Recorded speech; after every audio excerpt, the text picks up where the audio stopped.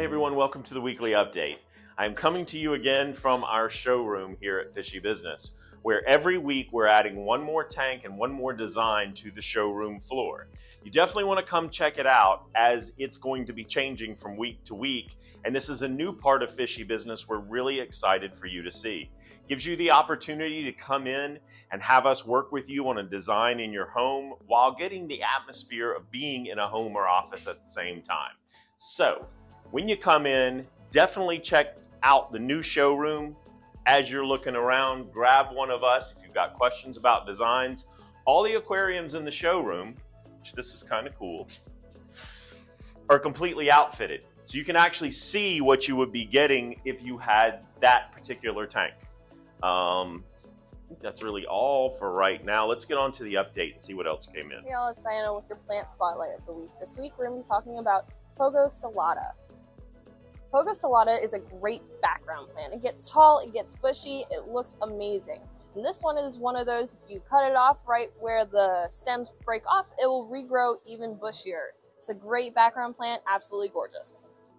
Hello, François here at Fishy Business in the new showroom. So I have a lot of questions from customers when I'm here Friday, Saturday, and the night. And a lot of people see these two stand and canopy we do here at Fishy Business. That's exclusive for us, and you can have it on the website. I work hard to put all this stand and canopy on the special page on the website, fishybusinesssc.com.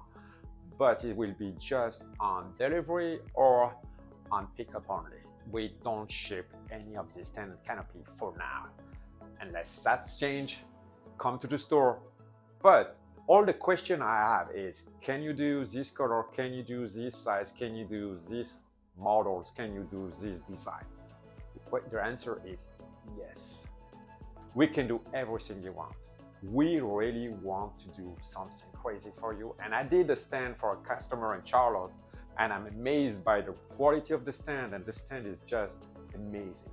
So if you want a special color, if you want green, you want orange, you want the tiger logo, you want the gamecock logo, you want everything you want, we can do it.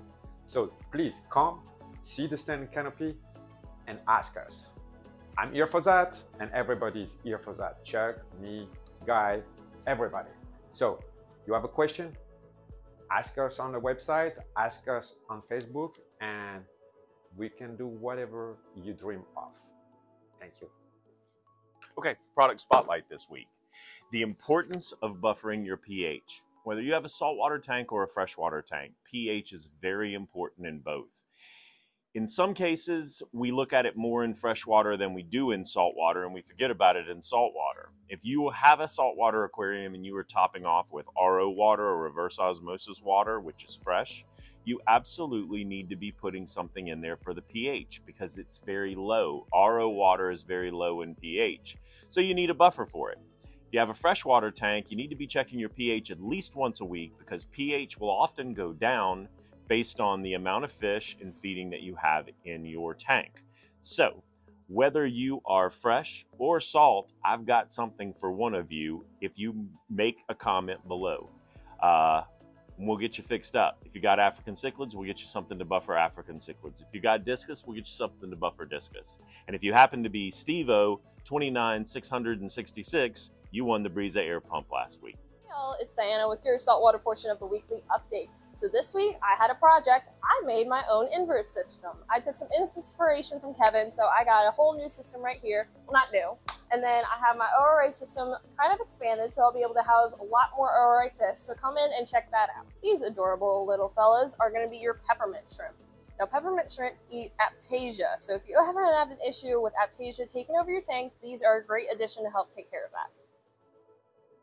These beautiful little shrimp are going to be the harlequin shrimp. Now, the harlequin shrimp are going to eat starfish, mainly going to be the Astervinia starfish, but they will eat your others, your chocolate chips and stuff like that. So just keep that in mind, but people mostly get them to eat the Astervinia supply in their tank.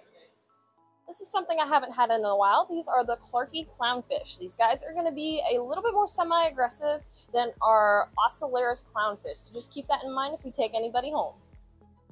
This adorable little fella here is the blue dot jawfish. Now these guys have amazing personality. They kind of just sit there, they'll kind of pick a corner, pick a rock, and they'll make it their little home. and they sit there and they just watch, and they're really cute, and they're great coloration. These guys only get about 4 inches, so they're great for a smaller tank. This beautiful fish here is going to be your fox face. This is a type of rabbit fish, so it is venomous on his spikes. As you can see, he's flaring up right there. They will eat hair algae and stuff like that. They are known to nibble on coral on occasion, so just keep that in mind, but an absolutely stunning fish. Here we have the big-eyed squirrelfish. This is another beautifully colored fish, that nice red color. The dorsal fin, just like the phosphase, is venomous, so just keep that in mind whenever we're sticking our hand in the tank. This adorable little fella here is a snowflake eel. This guy is full grown, so this is as big as they're gonna get. He eats clams on the half shell, pieces of silver sides, a great addition to a tank. How big is he right now? He's about 1.5 to 2 feet, I want to say. He's amazing. So one of the other new things that's happening here at Fishy Business is we're finally getting a dedicated angelfish system. And we're doing it with Guy's tank. He took his tank down from his house out at the lake, and we got it to end cap the plant section. So watch in the next couple of weeks as you will see a really cool 90-corner tank develop into a dedicated angelfish tank. Hi, it's Kevin. We got a lot of awesome freshwater fish in this week. I'm going to show you some of what I think is the best of what I have in, including some live bears and a couple oddballs. 2 fish in the same tank that I'm particularly proud of this week. We have some big, beautiful, rotund balloon mollies. These fat little jokers are so adorable. The males and the females are both fat like little Christmas balls. Also in the tank, we have some rhino horn gobies. These little gobies will reach a maximum size of about 2 inches, and kind of like the bumblebee gobies, they do best with a little bit of aquarium salt in there, but not necessarily full brackish. For the live bears, I have some stellar looking swordtails. Some of these I got from a local source. Some of these I got from a really good wholesaler. They all look fantastic. I've got males and females in here. Another adorable little goby I have in this week. We have the little bumblebee gobies. Bumblebee gobies, like the rhino horn gobies, also like a little bit of salt in their water. Not necessarily brackish, but a little bit of aquarium salt, approximately about a tablespoon per 5 to 10 gallons. My personal favorite nano fish is definitely the glow light tetras. They are amazing for color. They give you some of that bright fluorescent color like neons do, kind of, but in a different color, being pinkish orange. They are a lot more durable from my experience than neon tetras tend to be. This is one you could actually use to cycle a brand new tank with. Excellent starter fish for a new tank. These are candy cane tetras. Beautiful coloration with some pinkish and some whites blended in with them. Do really well in schools of 5 or more. One of my favorite small rainbow fish that we carry are the threadfin rainbows. This particular batch is awesome. Look at the long streamers on the males. Those will just keep getting longer with age. I can't say enough about this fish. They usually top out full size about 2 inches, but a lot of that is about fins. Oh my goodness, did I hit the jackpot with the large peacocks this week. I've got in beautiful large peacocks. I've got these from a local breeder. So these are the real colors of these fish. They are not colored up from hormone-inducing food or anything like that. They are the real deal, and they look incredible. Awesome batch of albino tiger barbs in. They are just mesmerizing to watch in a large number. Barbs often do best if you keep them in groups of 5, 7, or more, just because it keeps them nipping at each other and not your other fish. I got in a new batch of fire eels, and they're getting really tame and eating from my hand now. It's really funny to me how personable eels actually get once they associate you with food. They love you. Batch of medium-sized silver dollars in stock. Silver dollars are an excellent dither fish for most South American cichlids that aren't too aggressive. They get pretty large. Silver dollars get roughly around 4 inches in diameter on average. Bear in mind there are many different types of subspecies that are sold as a silver dollar, however. This is My personal favorite freshwater fish. This is a Geophagus surinamensis. This is a really large specimen with awesome color, and he's very nosy and inquisitive. Geophagus are a South American cichlid, however, they are not very territorial. They do really well with silver dollars, tinfoil, barbs, and iridescent sharks and stuff like that. A lot of different types of freshwater puffers. This is a South American puffer. These generally will reach about 3 to 4 inches maximum size. They are a total freshwater puffer. However, just like most other puffers, your best bet is to do them in a species-only tank, as they may nip at other fish. So, close of the show, I saved one very cool thing for the after part of the show.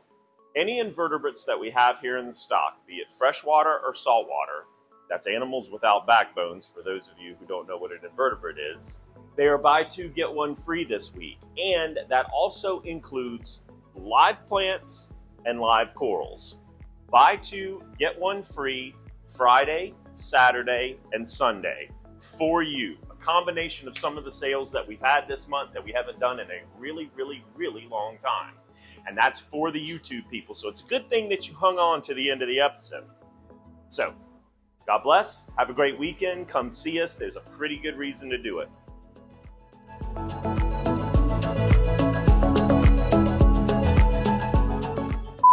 Hey, it's François Neo.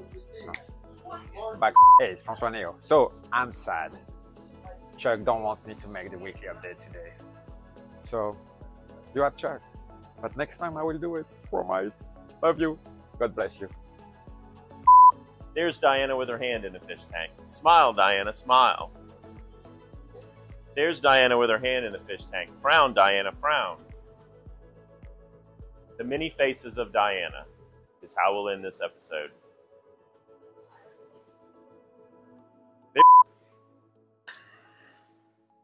I was going to say something else, and then I started laughing at my own self. Thanks, everybody, for watching the weekly update. August is kind of coming to a close. There are some in-store specials that I've saved for the end of this broadcast. However, because I just thought about them, I haven't created them yet. So I am going to go now and create them and come back and film this part. These are the 2 flies that are flying around my office. You get to have them back. Do I have to catch them? Yes. But they're yours. If we do buy 2, get 1 free on corals this week, is there any reason why we couldn't do that? Okay. Nope. Okay. What if we did buy 2, get 1 free on invertebrates? Is there any reason we couldn't do that? That'd be great. Okay, that's our sale. Reconvening back here at the close of business. Hark! Off in the distance, I hear the sound of the telephone. Richard? Richard? Richard.